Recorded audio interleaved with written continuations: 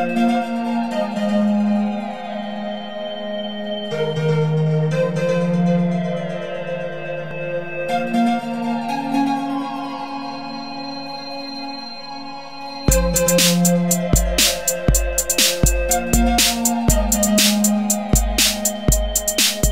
to Binary Jazz.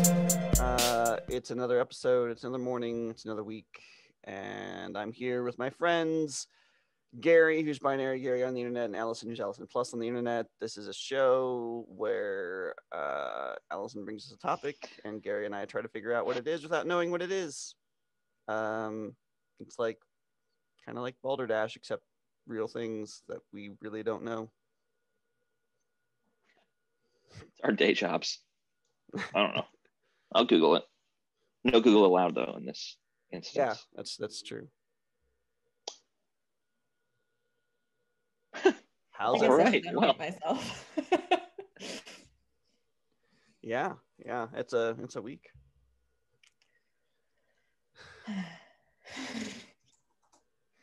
Wow.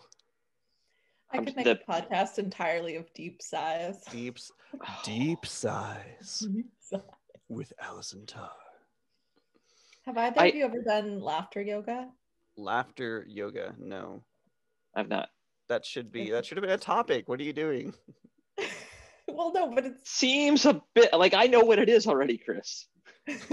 By the virtue of the two words combined, Okay. So instead of that being like a topic, it would be like a quiz, like name the positions in laughter yoga. So we have like, instead of downward dog, there'd be like, I don't know, stupid puppy. Stupid puppy. It's the same as downward dog, except you say stupid puppy and everybody laughs. Hold on, let me review some notes from last week. You have notes? About stupid puppy? Well, no, I'm actually just scrolling back in the chat log on Slack. Stench cow would obviously be the position. Yeah, there we go. That's why I need to scroll back, because I was like, stink cow? No. Stink bull? No, that's not it. I couldn't get there. Yeah, I do still have... Stink marsupial. I do still have 2 of those left. Okay. 2 quizzes? Yeah. Yes. I have two that we didn't do. But that's not going to last the whole show, unfortunately. I brought a topic. Okay, good. I'm not slacking over here. I had a topic last week. Yeah, no, I expect nothing. I have a whole list because I'm so panicked I'm going to run out of things. For the record, we had a topic last week, and Chris was not willing to engage, so it's true. It's true. Really? No. That's exactly how it happened. No, I didn't even say what it was. Okay. Nope. We got a television. The same one. All right. Wouldn't it be funny if you're like, well, yeah, you did say that. We all just forgot. I can hijack it again. No, don't. Let's get a topic. I wouldn't even be surprised if I brought this to the table. Allison will appreciate this. This is a thing I got. That's a fun one. This is a thing I got in my my stocking that I haven't shown y'all. But that's perfect. That's topical because Juniper was on the show before we started recording. Yeah. Juniper is a cat, for those of you that are not taking the video version. Not familiar with all of our loved ones and family members. Yeah. It's also a plant. Juniper is our. But to go back to laughter yoga, if you ever get the chance, it can be a lot of fun. Particularly if you're with a little pod of people that you know. I was lucky enough to go with Danette, who fan of the show. Fan of the show, fan of the pod, who has an amazing laugh. And it's the kind of laugh that just makes you laugh. So it's just contagious. And so laughter yoga was like a piece of cake. And then you leave and like your body has somehow worked through all this tenseness. This was like several years ago, by the way, for everyone who's like, it wasn't just like last week. How dare you get together and laugh? Yeah. And you also like get rid of a lot of phlegm. Just that from all the laughter. You like Yeah. start, it's almost like a cough, like your body's just like too much. Anyway. Interesting. So our That's topic not- is deflumification. Yeah, that's not a output that I would have expected. Like, But like the topic, the actual horror topic work, this yes, but getting rid of phlegm is not something I would have expected. The topic this week is sternutation. It's a what now? Sternutation. Sternutation.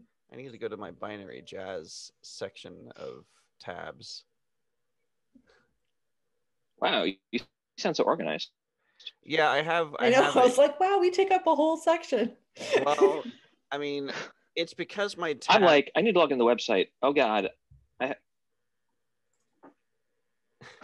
It's because my tab stuff Chris? is out of control.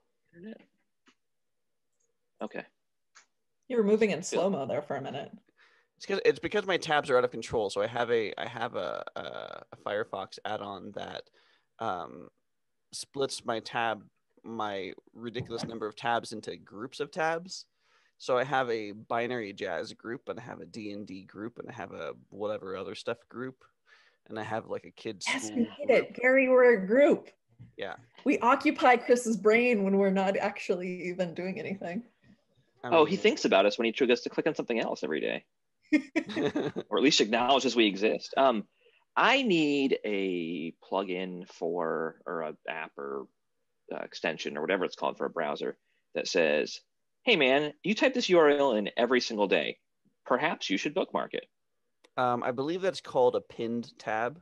I think you just pin the tab and then you don't need to worry about it because it's always there. But, well, I have dozens of them. I don't want them all pinned. I mean, because I'm the guy that like, oh, I have 10 tabs open. We're declaring tab bankruptcy and closing this browser. Then in that case, it has to be pertinent to what I'm using, or I move along. So I have bookmarks for all these like mid-level things. So like maybe I'll need to refer to this again. But then there's all these things that I type in constantly, and I also have autocomplete turned off except for items that are bookmarked.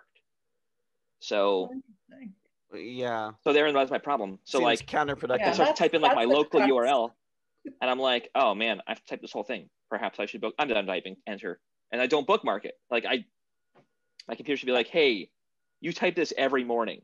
Just bookmark it, you lazy bum. I'm here for some tough love. This is on you, not the robots. I mean, there is a thing that you can do on Firefox, and I think you can do it on Chrome as well. Maybe not Chrome, but like the new tab page has like a place to put things that you visit frequently, or like your most frequently visited sites sort of float to the top, and then you can pin things to that. So if it's something like that's in that sort of collection of types of things, then you can do that. But so I actually don't. When I close the browser, it clears history and everything. It would still. So I don't have like recently visited things when I open up because the browser's like, "Hi, nice to meet you." That's. I mean, that's a choice. Yeah, that's also a choice. Yeah, but well, you can pin there are reasons for things, it. and when you pin things, it's basically a bookmark. Yeah. All right. So the reason I do it. Oh, sorry. Well, yeah, back to the topic. I'm the one that's going to derail it. Yeah.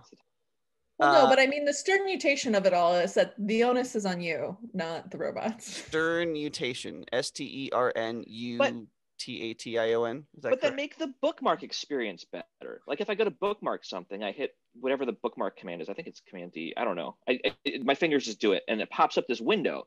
But I want to put it in this folder over here. Like that navigation process. But if all you care about that, I'll just type it in. If all you care about is the auto completion, it doesn't matter where it goes. Does it really? Oh, damn, you're right. No, it doesn't matter, does it? So that's actually all the right you answer. Is that I just need one. Is just bookmark it. It doesn't matter. All the stuff. I need a bookmark folder that everything goes to called Gary's Dumb Bookmarks, and then when I autocomplete, I start typing in whatever, and it's just there. Yeah, the stuff you care about besides that can go in folders, and that can be organized. But all the stupid things that you type in, like over and over, doesn't matter. Well, no, like I mean, the stuff that I bookmarked that's mid-level, like I'm really good at deleting that after I've consumed it. But it's the things I use most of the time. Like I'm constantly going to Google Cloud Console, right? Like I go there several times a week, maybe. I don't know. I go there fairly regularly. Enough that like typing all of that in doesn't make sense. My computer should be like, yo, here's the URL. But because there's no history for it, I can't. It sounds like you set yourself up for like this paranoid loop that doesn't serve you. Yeah. Which I appreciate. As someone who lives with someone who wears a tinfoil hat often, I like dig that vibe, but like it doesn't seem like it's actually working for you. Maybe the answer is like get rid of all bookmarks. I just haven't gone far enough. No, I feel like that's not the answer. Like bookmarks will be like a text file on my desktop that I open up. It sounds like there's like no, it won't even be. It'll be a text file on my desktop that I grab from the command line and then pass the URL to the browser when I need to open like it. Maybe you just need to bookmark 3 or 4 things to solve this problem. Yeah, honestly, I can't believe we've gotten this far down on this silly conversation for me to just bookmark 3 things. And I've forgotten the topic again. Can we repeat it one more time? Sternutation. Sternutation. STERNU. Well, EATION. Tation means calculation. So like a computation is a computer thing. So sternutation is when you use like an array of sterno containers and unlight them to create the binary representation of the data you need to process. I don't know what that means. I feel like I know words in those sentences, but not in that combination. So sternos, like the little cans of the gel you light on fire to keep things warm at buffets.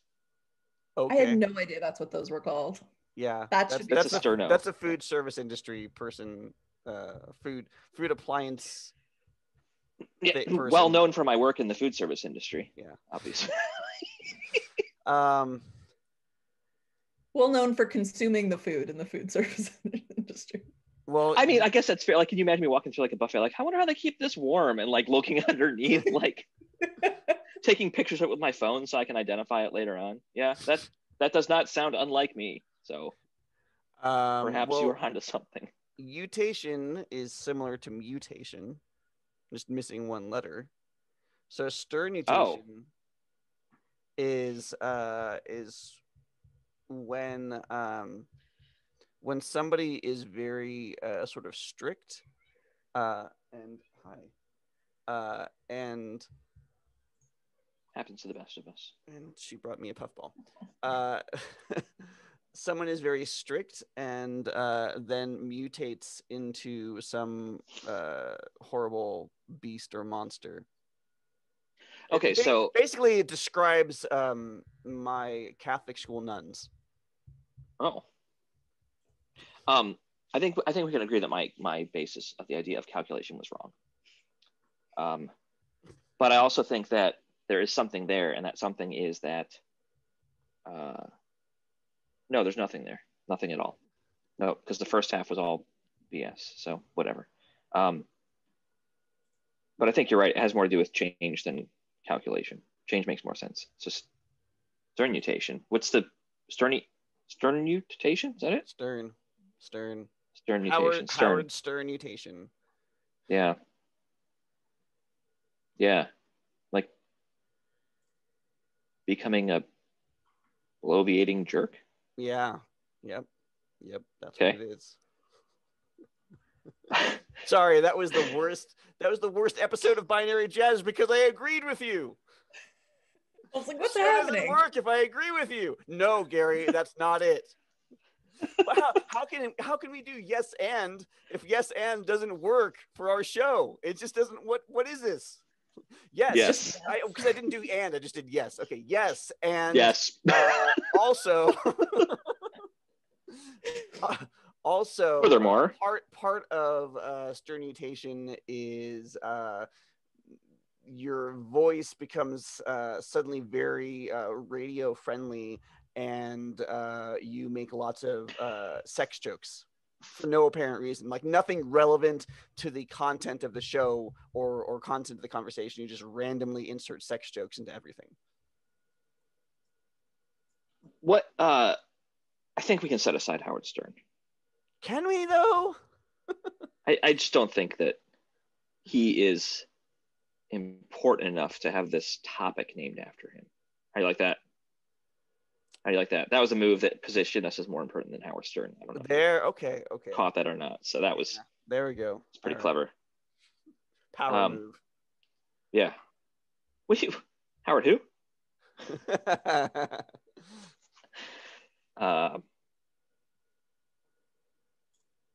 Yeah. So the Stern. Well, no, the Stern prefix. The Stern is part of a ship. Oh, damn, you're right. So is sternutation just like it's turning a ship? You're sternutating. Yes, the sailing side of me is emerging.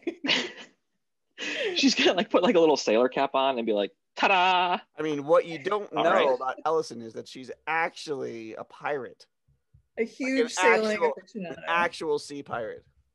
May not know, but also like shock value, like really low. Not surprised. Yeah. Like, she's a pirate. Oh. I'm gonna show up wearing some. I have a pirate hat. I have a sailor hat. I should have come more ready for this. It's true. And a parrot. Just a really quiet parrot. So I mean that feels like it's a pretty good guess, Chris. Sternutation is like. What else do you know about boats? Anything? I have. I mean, let's start with the basics. Floating. Do you know which side is the left and which side is the right? Yeah. So, port not all at once. Port and starboard. Port is left and starboard is right. Okay. Because left has 4 letters and port has 4 letters. They both. I knew you were going to say stupid way. Remember it, but I had to think about it and I had to count the letters in my head because. I'm not Rain Man or something. I don't know. Port fore and aft is front and back. There's a mast. Poop deck is the one below the main deck. It's the lower deck, I think, towards the front, maybe towards the back. You know, I know nothing about boats, right? So when I'm nodding, I'm really like. I was hoping that was confirmation that I was right about poop deck. I mean, the bosun, does that count? The bosun is sort of in charge of sort of like next rank down from like the first mate is sort of in charge of all the things, and the quartermaster is actually no, the bosun is also sort of in charge of like carpentry. And the quartermaster is the one that's sort of like down from the first mate. It sort of like gives all the orders and stuff. Quartermaster in charge of supplies. That too, sure. Yeah. The keel. I'm basing it entirely off of what I know. The middle, right down the Dungeons and Dragons. You want a true keel line right down the middle. That's true. Even keel. Yeah. Yeah. Yep. My grandfather had a sailboat, and I spent I didn't spend I can't say I spent summer sailing. No, several times I went out on it. And actually one time, here's a fun story. Sure, why not? He had so when he was, when my dad was, teen, maybe preteen, four boys in that family, they built like a small sailboat together in the garage over the course of I guess a couple of years. That was like their family project or something. And then they went and raced in races with it. I mean, nothing super exciting. But then, my grandfather liked it when he was older and retired. He was like, I'm going to buy a sailboat. So he bought a sailboat and nothing enormous, like a little sailboat, took it out on big lake near my house, but then also towed it up to Cleveland where he lived. And so I got to go on that sailboat in Lake Erie. But then also, he handled that one while my dad and I got in the little one and we raced on Lake Erie. And when we were attacking at some point, that old boat, we turned and the mast just went crack, fell in the water. We were dead in the water. Yeah. It was great though. It was ton of fun. Tacking is when you pull on the ropes to tighten the sail. No, tacking is when you Tacking is cut what back. you do when you turn the sail so you go a different direction. Yes, because you are going into the wind, so you tack to go back and forth, so the wind will push you. That is a word that I learned from John Flanagan and what's the stupid Norse pirate series? Stephen the Norse Pirate. No, it's the something Brotherhood. It's the brother band. Stephen of the Brotherhood of the Norse Pirates. Brother Band Damn. Chronicles or whatever. Okay. You could make up any name and we wouldn't know at this point. Well, you should, because it's like classic young adult literature. Look, Allison's a pirate. She's not going to watch pirate shows or read pirate books. I will admit would that argue that my fashion choices put me maybe 1 or 2 accessories away from either pirate or witch, depending on which direction I go. It's a spectrum. Spectrum between pirate and witch. Yeah. And I'm like over here somewhere. Half the closet has pirate accessories, half the closet has witch accessories. Yeah, it's basically like, what hat do I go with? Am I wearing jaunty pants or jaunty skirt? These are all. And like the gold hoop earrings, right? Like they work for either. Yeah.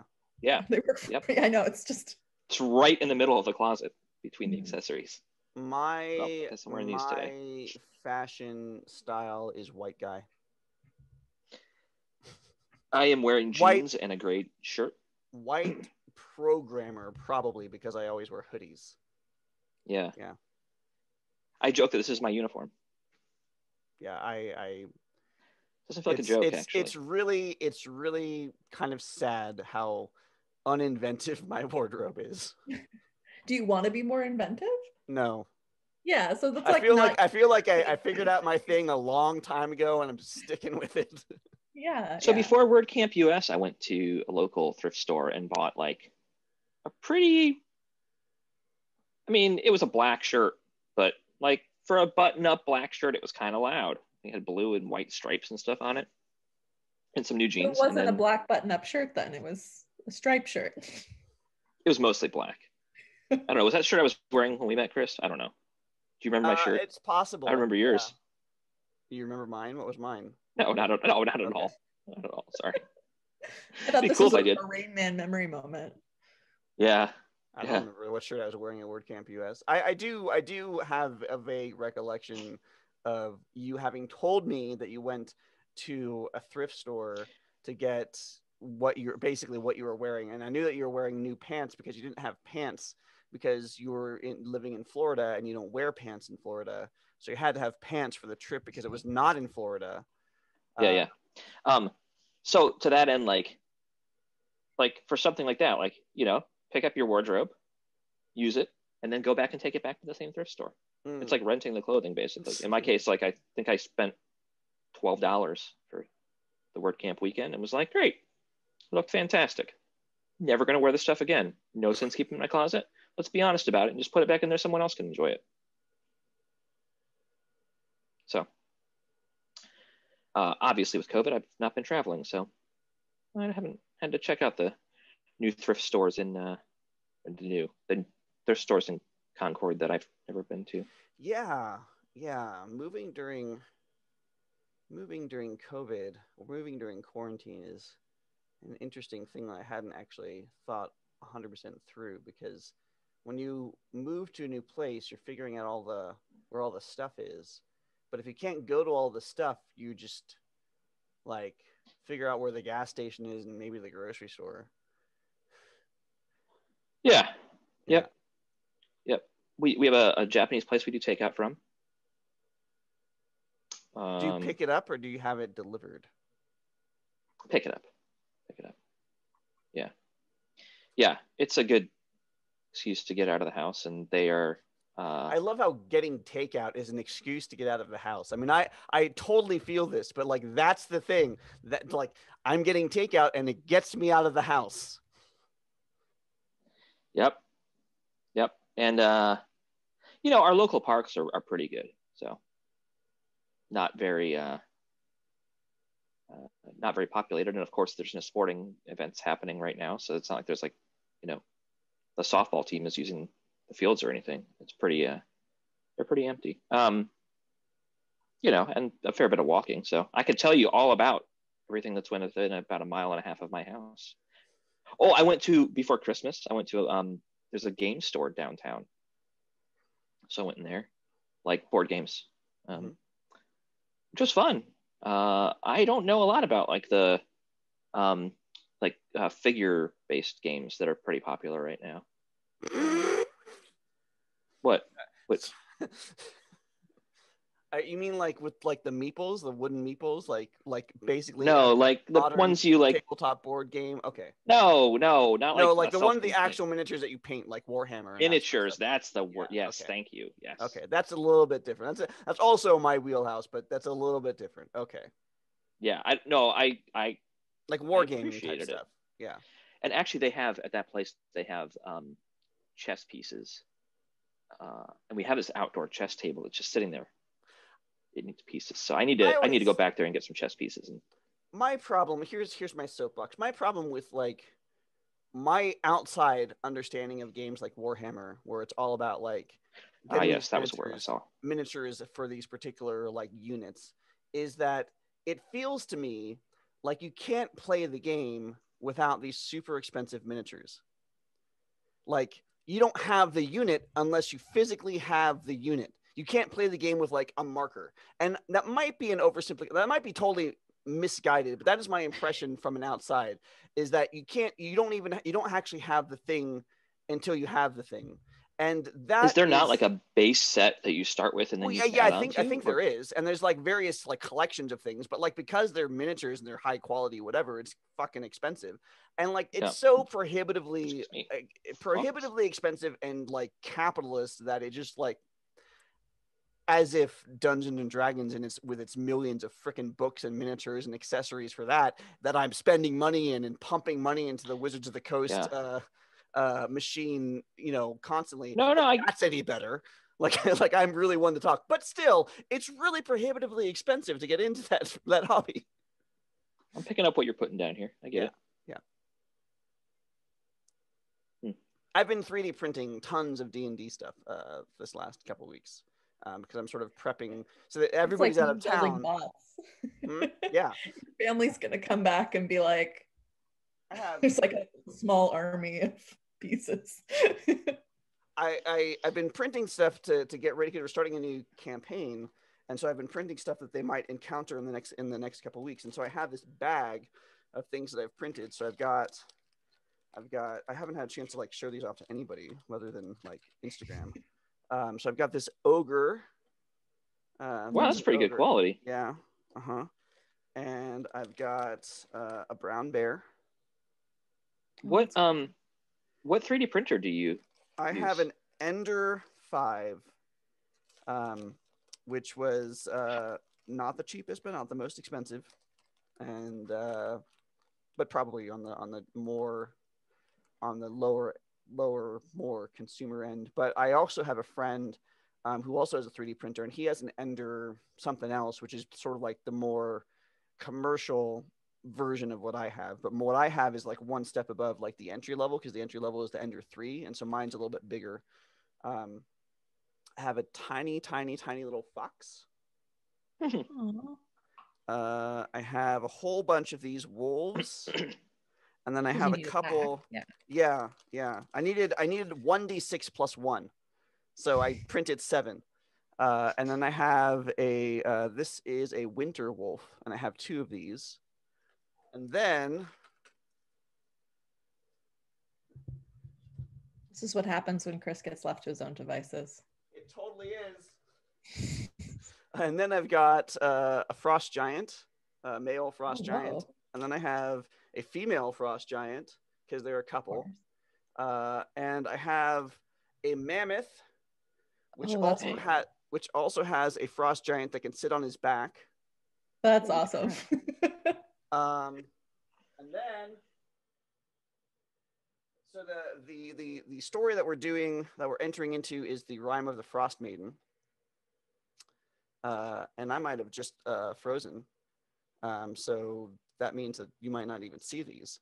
So that's cool. Yeah, I'm totally frozen. I wonder if it's going to record me or if it's going to record the So show. weird. He's frozen. Oh, now he's back. Hi. Hi. I was talking. How have you been? I was Good talking, to see you. and I was wondering if it was going to record my side or your side, and I'm not really sure. So I guess the show will tell us. The thing that we're entering into is Rime of the Frost Maiden, and so the Frost Maiden herself can take 3 different forms. So I've printed 2 of the 3 forms. This is The her third will be first. printed today, or No, the third I haven't printed yet. The third I'm hoping not to print. So it's sort of the concept behind the 3 different forms is sort of similar to the pagan like maiden, mother, and crone thing, except it's sort of like flipped. So the first one is this sort of well, now I'm frozen again. The first one I actually painted. It's this weird sort of like horned owl with like cloven feet, like person who's like reclusive, and then she turns into the brittle maiden, which is she's like, you know, like has ice all over her, and she's like makes weapons out of ice, and she's like 10 feet tall. And the third form is known as the winter's womb. So instead of maiden, mother, and crone, it's like maiden, mother, and sex organ, like, which is the reason why I don't really want to print the last one, because I'm kind of hoping that I can just ignore that it exists and like pretend that it's not a thing, because that's a really weird progression. And obviously, the womb is the most powerful form of this creature, which is also kind of weird. It's a weird superpower. Yeah, it's kind of weird that you go, and it's sort of like, and it kind of goes from like crone to maiden to like womb. I don't know how I feel about that. Yeah, but I'm not a huge fan of like maiden, mother, crone anyway, for reasons. That yeah, I mean that's fair. I would at least like it to be, that though. then You're like, that's preferable over than maiden, mother, and womb. So that's what I've been doing. That's yeah.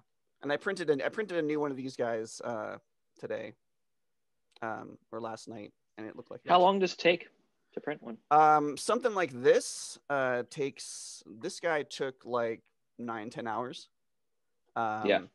Something like the tiny little fox that took like maybe a half hour. And then everything in between. So like the bear took like a couple hours, like 3 or 4. But yeah, the bigger things take longer. And the tricky thing is like getting the supports right for all the like things that are like kind of like like her arm is sticking out, and so there needs to be supports underneath it, because it can't just print out in space and it like magically work.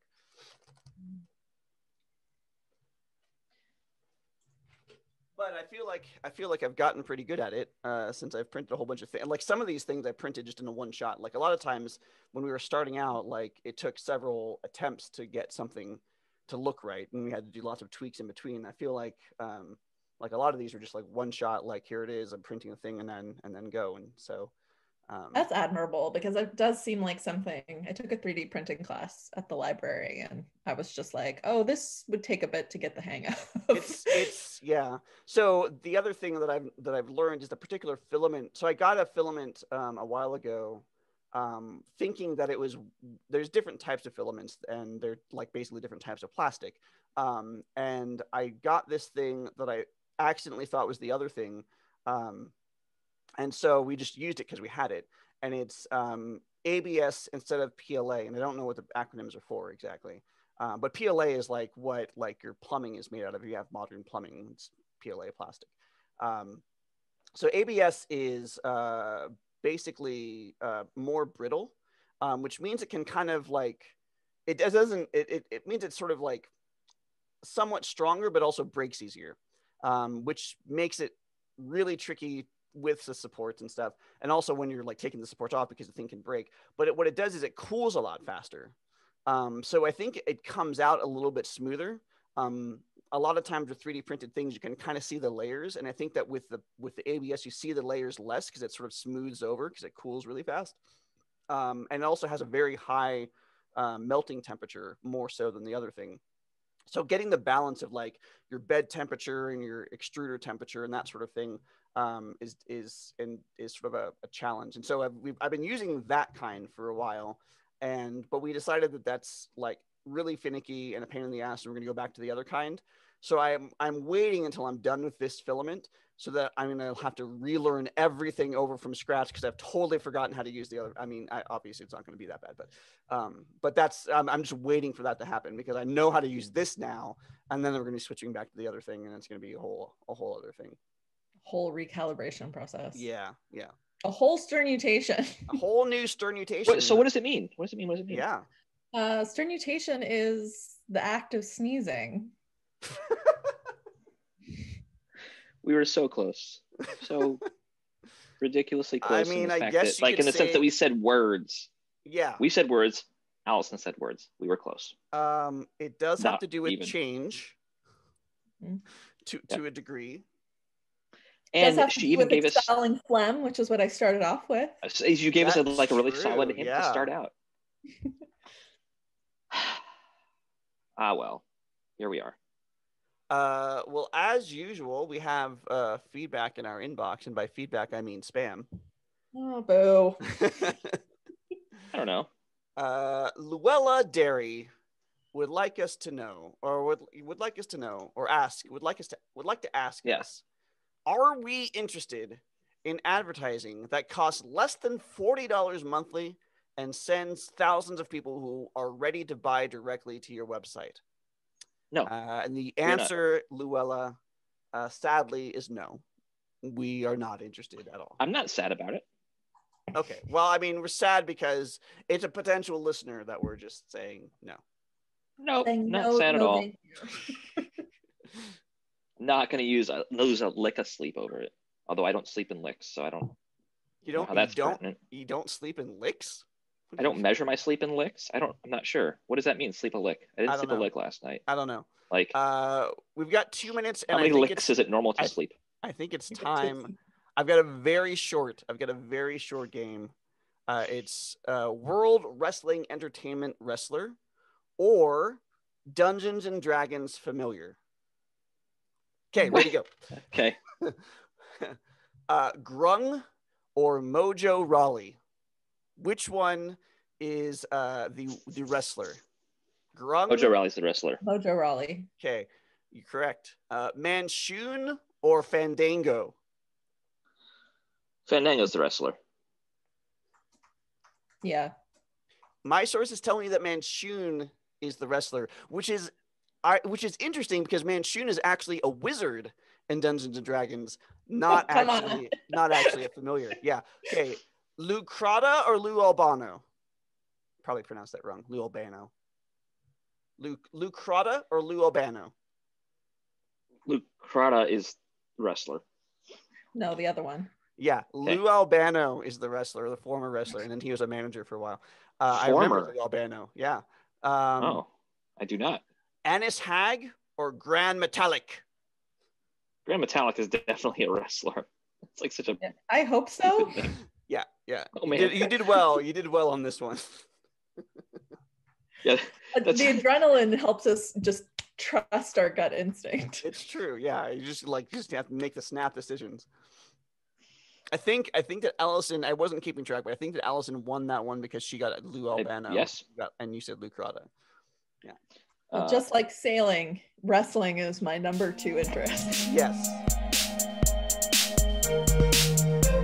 Thank you for listening to Binary Jazz. If you like this episode, you can subscribe to us on iTunes or Google Play.